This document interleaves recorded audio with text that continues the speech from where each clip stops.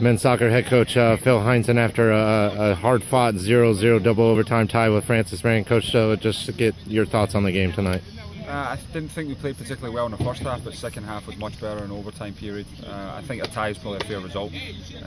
There was very few chances, both teams had a couple, but I think a tie was probably a fair result.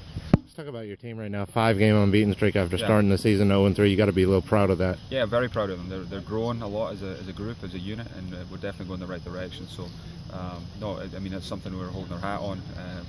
Shows a lot of character from the guys, because at 0-3 we could have definitely gone a different direction. Let's talk about what's coming up on your schedule. A visit to Flagler, a team that you haven't had a whole lot of success against, so it doesn't get any easier for you. Yeah, no, all the games are tough, so it's going to continue to be difficult. We've got Flagler, then Lander both on the road, and then we get a little bit of a break. So we'll go down there with confidence, and hopefully we can get a result.